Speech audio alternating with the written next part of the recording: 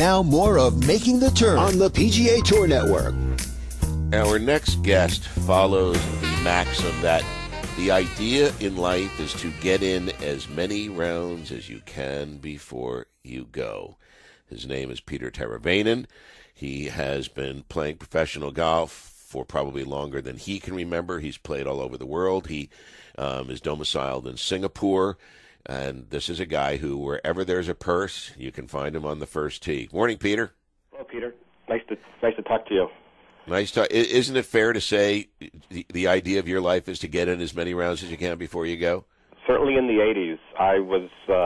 I played the world tour before there was such a thing, playing in Africa, Europe, Asia, Australia. Wherever there was a tournament, I was there. Why is the Todd Hamilton beating Ernie, why is the Y.E. Yang beating Tiger not a shock to you? Well, I was able to watch these guys up close in Japan.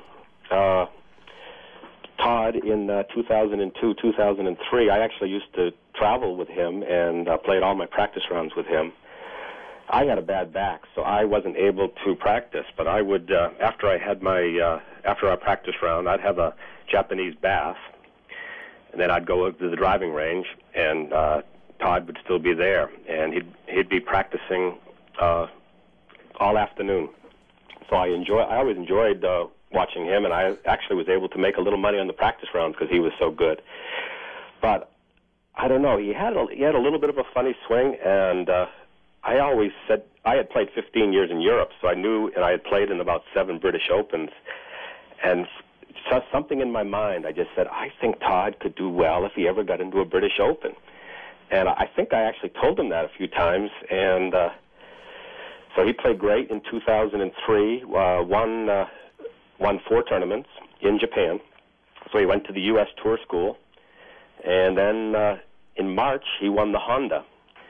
And so then that year at Troon, he did it. And for me, I wasn't surprised. One of the sports writers from Sports Illustrated gave me a call before the round on the Sunday, and he says, well, how do you think he's going to do? I said, I think he's going to win. I think Todd will win it. He played very well in Japan, especially on the windy seaside-type courses in Japan. I said, I think he'll win it. And I wasn't surprised. I was extremely happy. So after Todd went to, like I said, went to the U.S., I didn't have a practice round partner anymore, and my back was so bad it was difficult for me. But I played a few practice rounds with Y.E. Yang in 2004 and 5, and I must admit I didn't predict that he would be a major winner, but I saw how hard he worked also, and I think that's something people in the U.S., they see these players who just come and they think, oh, he's come from nowhere. There's no way he can win. Well, they didn't see them how hard they've been practicing the last who knows how many years, and I was at a ringside seat watching how those guys practice in Japan. All right, let's get back to this Japanese bath thing. Is that the thing that Sean Connery 007 had in You Only Live Twice? I can't remember what it was in the movie, but at every golf course in Japan... It was good. Every golf course in Japan has a bath. It's an experience to play golf. For some of the businessmen, it can be an all-day experience, the golf and the eating and the drinking and the bath afterwards. Certainly for somebody who had a bad back, that was very relaxing after my practice rounds and tournament rounds in Japan. What are you doing as you head back to Singapore? What's next? Well, I've been playing professionally for 30 years, but I had back surgery last year, so I think it's maybe it. No more golf.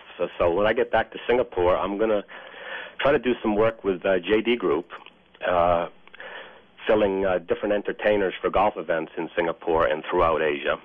On the product side, JD Group has Go Low Golf Dice, which has been a big success for the company. They have applications on Facebook, so people can play golf against each other anywhere in the world. There's also an application on iPhone. Shake your iPhone, and you're shaking the Go Low Golf Dice. I can even try to make birdies and eagles now, and I won't hurt my back anymore, which is nice. And so if you'd like to see more of what we're doing, you can visit www.jdgroup.us, and you can see what the company's doing, and hopefully I can help them out to expand into Asia, in Singapore.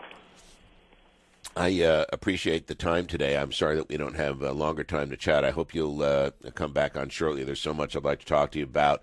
Nicholas, some of the experiences that you've had on tour. We barely scratched the surface, and thanks for scratching it with me. Oh, great. I'd love to come on anytime.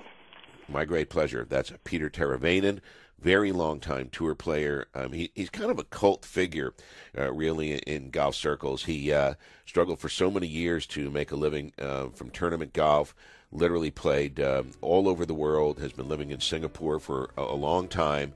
Funny, we got an email just a couple of minutes ago talking about Liberty National and the fact that a lot of the guys are trashing it, but this guy said, hey, everybody has to play the same golf course, and guys like Sergio and Goidos and Leonard and Allenby, who are really good ball strikers, are going to find their names at the top of the list. And as far as Tiger's concerned, he's saying that the course is too tight for him, the green's too small. So that may be one of the reasons Tiger's not too thrilled with the golf course. There are places he doesn't like to play, just like the rest of the guys. Wishing you all a happy and a healthy weekend. Hope you hit lots of greens. Hope you have lots of birdie chances. Hope you have lots of fun. Have a great day.